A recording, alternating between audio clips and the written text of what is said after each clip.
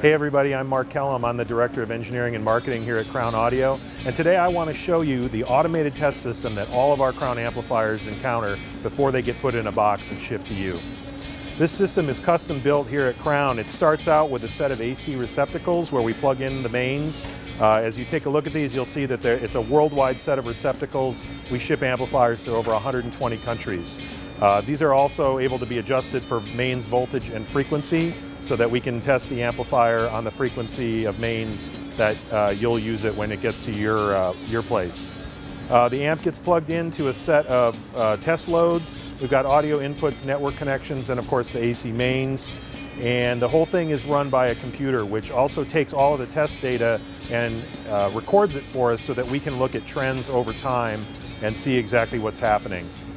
We've got obviously some fairly straightforward audio measurement equipment here, and we're going to run this amp through a huge battery of tests.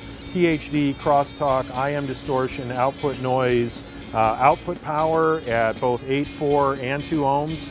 We're going to drive this thing into a direct short circuit. We're going to run it into some extreme and unusual loading conditions, all to make sure that this amp can survive absolutely anything that you'll connect it to.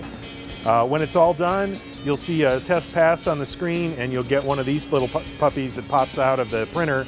And of course, when you open your Crown amp, you see this in the box. It's got your serial number, the date and time that it was tested, and then this little thing that says passed all tests.